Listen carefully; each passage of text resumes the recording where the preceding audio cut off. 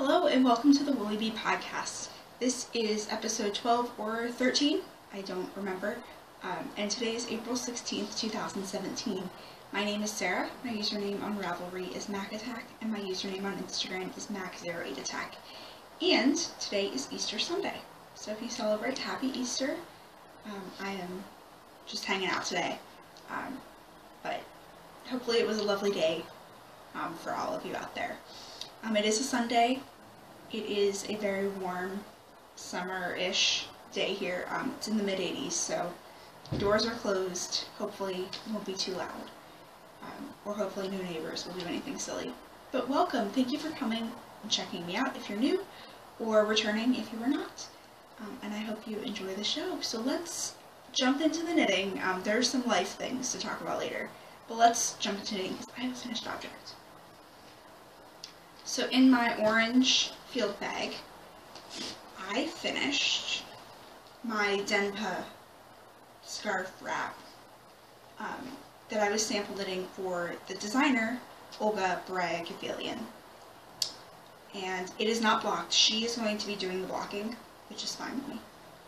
So here it is. So it's going to be like way too large to actually show in its entirety.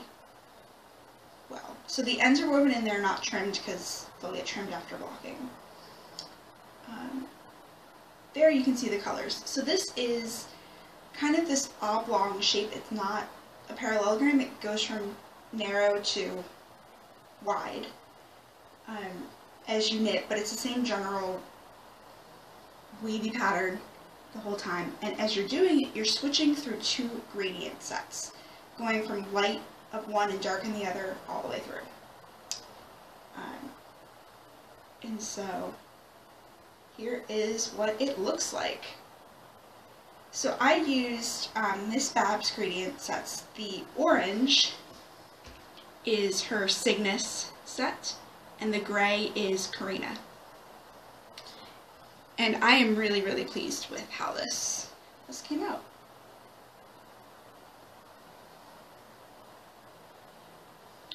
And so I knit the narrow version. There is also a wide version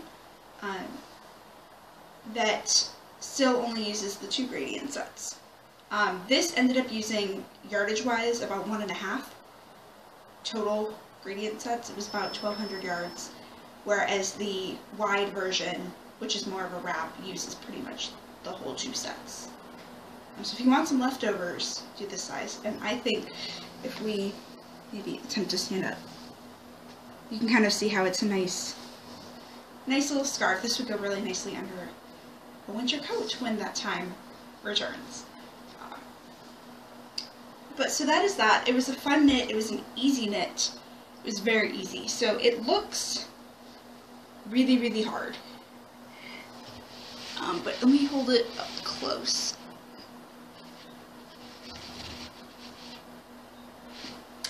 It is just a variation on traditional feather and fan, and basically the only things you need to know to knit this are knit and purl, knit front and back, knit two together, and slip slip knit.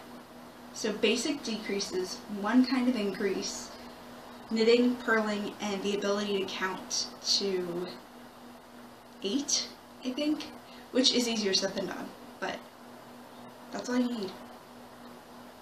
And the ability to switch colors. And when you're actually working in a color block, like this one right here, where you're using whatever these two colors are, you're carrying your yarn up the edge. So you're not cutting your yarn every time you stripe. You're only cutting it going from one section of two colors to the next. So there aren't that many ends to weave in, all things considered. So yeah, it's a really easy knit. I definitely recommend it. And it clearly looks a lot harder than it actually is. So there is Denpa. This will go in the mail to Olga tomorrow. She will block it, and then we'll do whatever she wants to do with it. It's her sample to do with as she pleases. But I definitely recommend that. It's a cool look. It's a lot of fun. And you could definitely do this if you have one gradient set. you could do one gradient and a matching solid. You could do two solids. Gives you lots of fun options. So that is what I have for finished objects. I finished this past week. So there it is.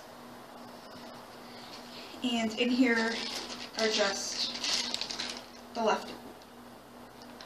Trying not to get the reflection. The leftovers. So these are the Cygnus colorways, and which sounds a lot when I pronounce it like sickness. It's not.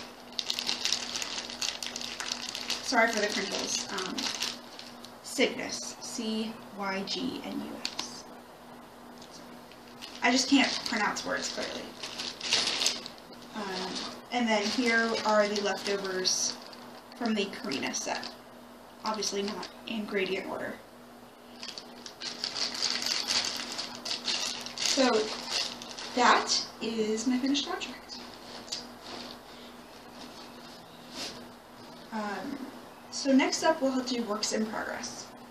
I started, so 2 weeks ago, back on April 1st. It was a Saturday, it was a beautiful spring day, and my motivation to do anything but knit was zero.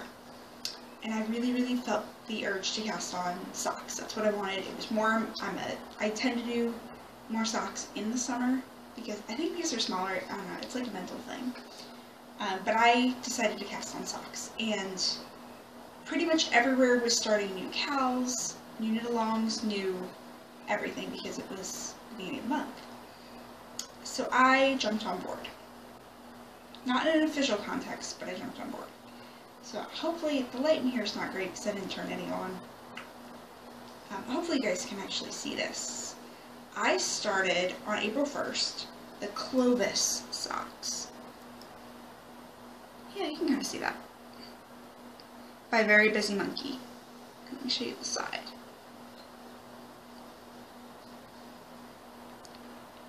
You can kind of see they're kind of like pine cone scale things. I don't know. I like them. And then the front has these points that kind of look like hearts. But this is the Clovis Point Socks by Very Busy Monkey. She is doing I believe it's a 3-month knit along that started on April 1st for a variety of her patterns, and she lists them that she counts as texture, and so this will count for that. And so I started this on April 1st, and I got about this far. And that satisfied my sock mojo, and then I felt guilty because I needed to get back to Denpa. But I picked these back up when I finished, and it's actually going really fast. I forgot how speedy socks can be. So I am just about a round or two away from being done with the gusset. And then we'll cruise on down the foot, do sock number 2. So I am knitting this out of Hazelnut's Artisan Sock in the Iris colorway. And that is sort of accurate, sort of not. It's a really pretty heathery bluish purple. So that's what I'm knitting it out of. This poor yarn, I think because it's so heathered, it's not speckled, but there's so much subtle variation to it that I had a really hard time trying to find a pattern for this. I've had this particular skein for 4 or 5 years now, and it's tried to become 3 or 4 different pairs of socks to no luck. And I think these are the ticket. This pattern can handle a little bit more variation. It's clearly not showing up as I would like on camera. But hopefully I will get some Instagram photos after this is done recording because the light's pretty good outside. So you can see how pretty they are. So I'm enjoying this, and I am knitting these on US size 2 double pointed needles. These happen to be Diet Craft wooden double points when they still made wooden double points. They do not anymore, unfortunately, because their wood supplier burned down. So you cannot get these, but they're lovely.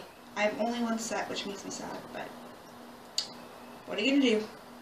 So that's what I am knitting these out of. And I am finding that I really should be knitting my thicker weight sock yarn on size 2s. For a long time there, I was dropping down to 1.5s. So I have a pair of artisan, or socks out of Artisan Sock on 1.5s, and I mean, those socks are going to last me forever, because they're bulletproof. But that was giving me a lot of hand pain, and I was like, you really should just go back up to 2s. All of your socks are on 2s in the drawer, and they've all held up fine, aside from what would be expected. So go back to 2s, and it's amazing how much faster you can knit when your hands don't hurt. So I've been enjoying these, needless to say, and having a good time. So that is living in one of my You So and So medium sized bags, and the cute little alpacas, or llamas, I don't know what they are. So that is that. There's actually another skein in here, which is why it looks so plump. Skein of sock yarn that started a sock and needs to get restarted. So I have a second work in progress on the needles. I began, because I couldn't decide what I wanted to cast on.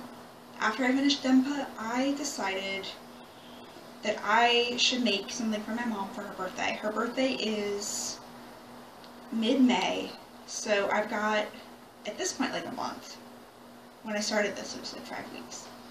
But I always like to give her something on her birthday, particularly because I've got yarn to make 5 or 6 different things for her. So this also helps to clear that up a little bit. So I began the Cane Shawl by Dee O'Keefe.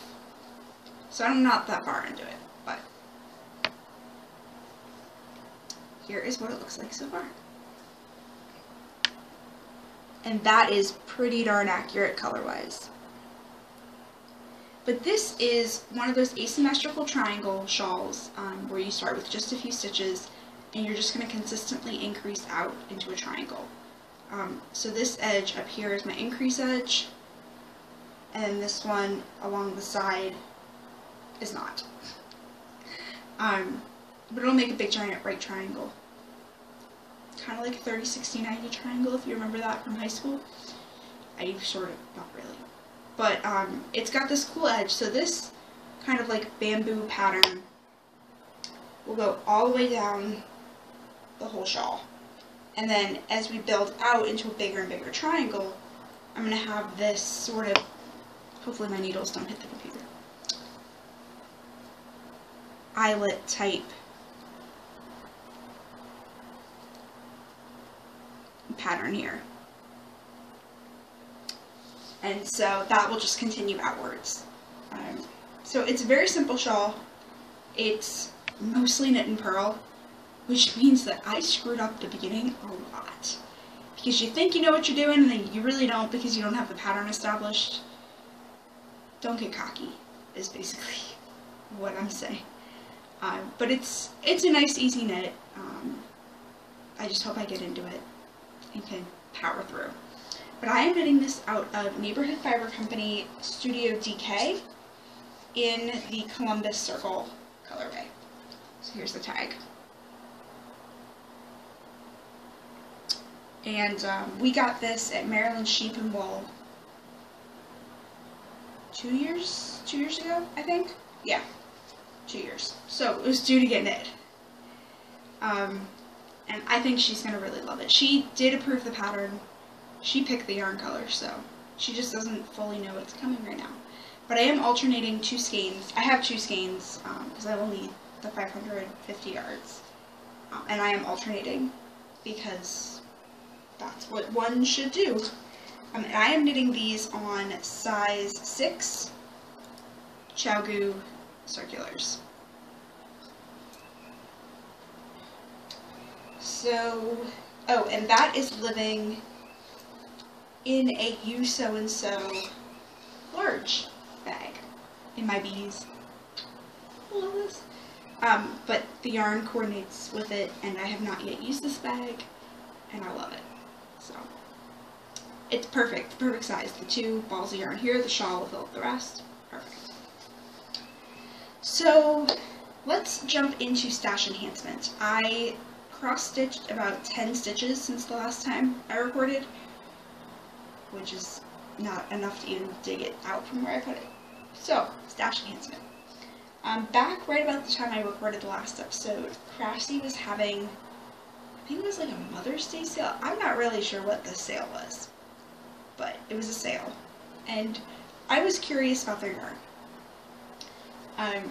And so I bought some. So the first thing I got was their line of yarn is called Cloudborn.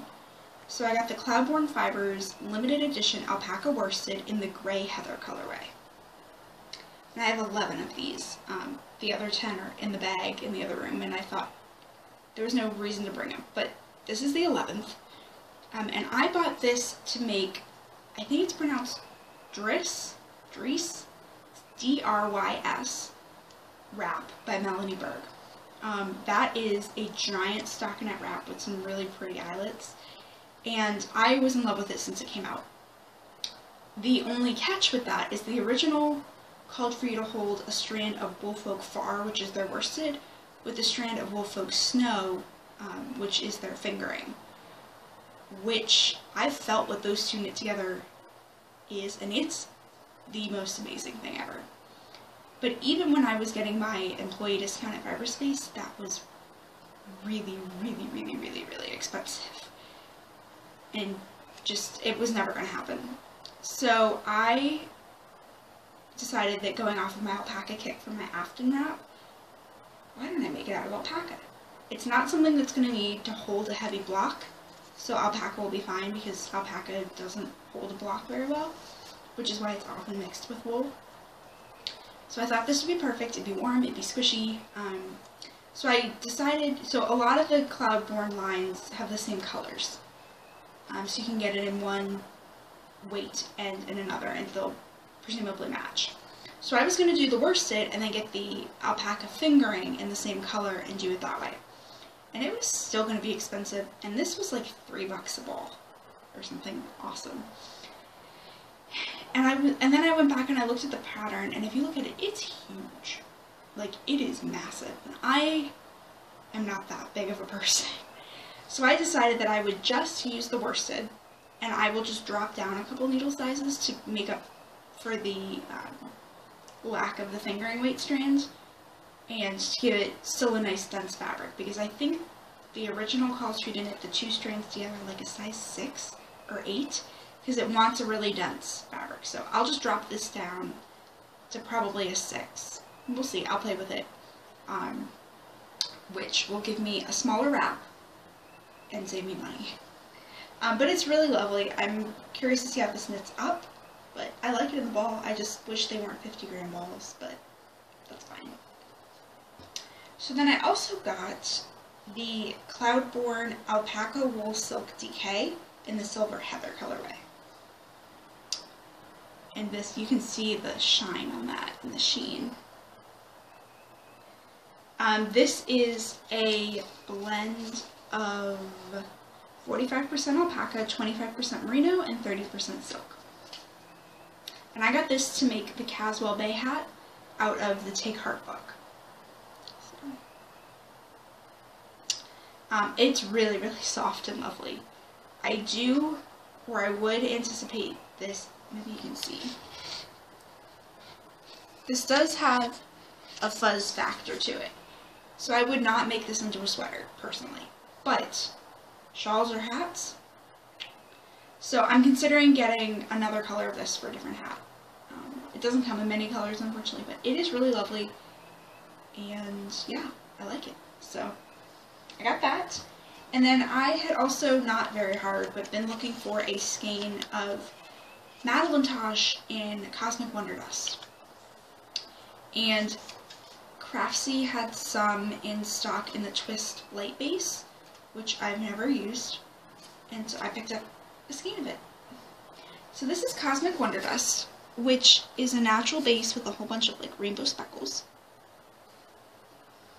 And I got this to probably make the, I think it's pronounced Amalia, A-M-A-L-I-A socks. The pattern page is up on Ravelry, and the actual pattern should be released here in the next few days. But that's that, the speckly goodness. So that is what I have for stash enhancement. Alright, so lastly, I wanted to just jump into the last few weeks in review. So first up, thank you for kind of dealing with my technical difficulties. I recorded and then totally forgot about actually processing the file for like a week. And then when I finally processed it, YouTube was being cranky with me. I think it was because it wanted my computer to be restarted because it needed that, and it wouldn't upload the file. And I kept trying, and it kept telling me that my connection wasn't strong enough, and I was like, well, that's silly because I can totally go get on Netflix right now without a problem. And eventually I clicked on some, like, are you having trouble? And YouTube told me what to do, and it worked fine. So, unfortunately, the last episode got up 2 weeks after I recorded, which was not anticipated, but it happens, I guess. So hopefully this one doesn't take as long. But in the meantime, let's see, the last time I recorded would have been right after my brother came, I think? Maybe. This may be a review from last time. But my brother came overnight a couple weeks ago, and then we got to see Bryan Cranston speak here at UVA, which was really, really cool. I wasn't really sure what to expect, and I thought he did a really, really lovely job of addressing the audience as people, and it was a lot of fun. So that happened, and then the following weekend, or week, Friday, I guess, my aunt and uncle live outside Seattle, and they were heading over to Venice to do like a river cruise type situation. And oftentimes when they go traveling to Europe, they will stop over and visit us in Virginia for a day or two. And so they flew in that Thursday. They were staying with my parents, and they decided, because they had about a day and a half here, that they wanted to come down and see me. So they came down that Friday, we got to hang out, we got dinner, and it was really lovely. And then the following Monday, so now we're 2 weeks ago, I decided to fight with gravity. And I lost because nobody beats gravity at anything. Gravity always wins. And I fell down a couple stairs and badly sprained my ankle. So I posted the day or so after it happened, a picture of it all wrapped up. That was right after I got x-rays. So what happened was I was going down the stairs to do laundry, so I've got the whole laundry basket. And I totally thought I was on the bottom step before you like step down and you're on the ground. And I wasn't. I was 2 steps up. And so I put my foot out, and of course it's a lot farther down than I thought, and it just rolled right under me. So I will spare you the actual foot, but there are various shades of dark purple and yellow at this point, now that it's been about 2 weeks. I did break off part of one bone. This is my good foot, but I broke it off down here. This is all sprained. This is all purple and yellow, and then there's a very good chance I broke another thing up here. Yeah. I couldn't put weight on it, and of course, so now we're at the bottom of the steps. There are 3 like half flights of steps out down to get outside of my apartment, and I've got a whole thing of laundry, and I can't walk. So I somehow got everything up the stairs, and I realized that something was wrong. It was more than just a typical sprained ankle or rolled ankle or whatever, because I've done that a million times. And I had a friend who was free and who could take me to Student Health and then take me over to the hospital to get x-rays. And so that was super fun when I couldn't really go anywhere. And then my mom came down. She came down 2 separate times for about a day and a half each, just to help out. So she did a lot of the dishes. She got that laundry done that needed to get washed. Made a lot of food, or went out and got a lot of food. We ate a lot of pizza. It was awesome. Just to kind of help out, because I was at a point where I could not move much. This couch was my home, and the way that Student Health left me was with just an ace bandage and crutches. And they said, you know, if anything is broken, we'll refer you to orthopedics, and they can figure out what to do. But that's all that we can do. So it meant that I was about a week and a half without any kind of protection on it. just aside from an ace bandage. And I, by the end of that week and a half, could put, so about this time last week, I could put some weight on it, not much, but some. Went to orthopedics one Tuesday, and they gave me this snazzy new fashion accessory.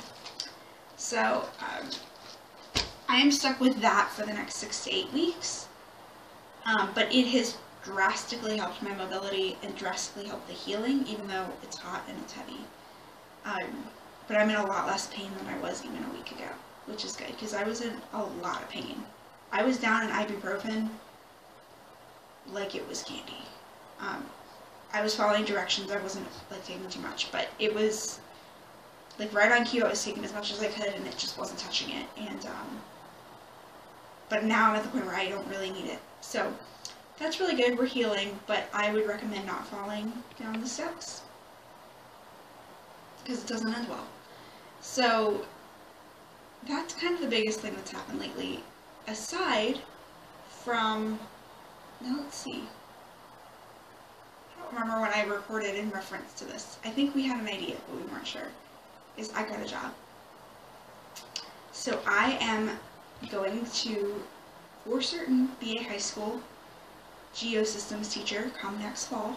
I will still be completing my degree requirements, my student teaching requirements, but I will be a full-fledged teacher, which is so exciting. I finally kind of feel that there was a point to all of this, and there's a clear end goal in sight, which I really enjoy. So I will be teaching in the fall while fulfilling student teaching requirements, which is mostly going to a seminar class once a week and doing some video recordings of lessons and whatnot. I will graduate in December with my master's, and I will show up in January, right after the new year, like nothing has ever changed, except now I have a master's degree, I get a little bit more money on my salary, and keep doing what I'm doing. So that's really nice that I don't have to then try to find a job come January. So I'm so excited. It's going to be awesome, I hope, hopefully. But we don't have it nailed down for certain what I will be teaching in terms of level, but it looks like I'll be teaching 2 honors classes and 3 ESOL, English Language Learner classes. And my kids are all going to be primarily juniors and seniors in high school. So it's going to be tough, but I'm excited. There's a clear purpose to everything. So that was just over the moon exciting to get that nailed down for certain. And so that happened, and then like a week later, I've now got a broken foot. So it's like one extreme emotion to the other. But I can't even describe how excited I am to have that in the books, have it on paper. So this summer I will be, once I'm home for the summer, finding an apartment, moving into that apartment, and becoming a real adult. Like a real adult. None of this big adult business that I've been pulling for the last however many years. But I'm ready to kind of spread those wings. I think I'm ready. We'll see. But that's kind of where the future lies. But until next time, I hope you guys have had a lovely Easter. Please go over and check out our Ravelry group. I have been very neglectful of it lately. But please go check it out. Post questions, post comments, share your projects. Please go over and subscribe on YouTube. That way you can get updates when I actually do get around to releasing my very sporadic videos. And I hope you guys keep knitting and stitching away. I hope you're gearing up for Stash Dash. If you don't watch the Knit Girls, you should. They were one of the first podcasts that I've watched, and I've watched them straight through for 5+ years now. But they do a big Stash Dash Knit All the Things every summer. It'll start probably in about a month. I don't think they've released the start date, but usually sometime late May is when it starts, and it wraps up in August. And all the rules will be posted over in their group, but I participate in that. I've never actually completed it. But every year I say this is the year. Probably not, but we'll see. But I'm gearing up for that, so I hope you guys will join me. Maybe we'll make a thread or something to kind of post what we're working on. Maybe there'll be an along, probably not. But until then, just keep being active, post things, subscribe, and enjoy springtime, I guess is all I have to say. Thank you so much for watching. I hope you're knitting all the things, and I hope you will come back next time. Thanks. Bye, guys.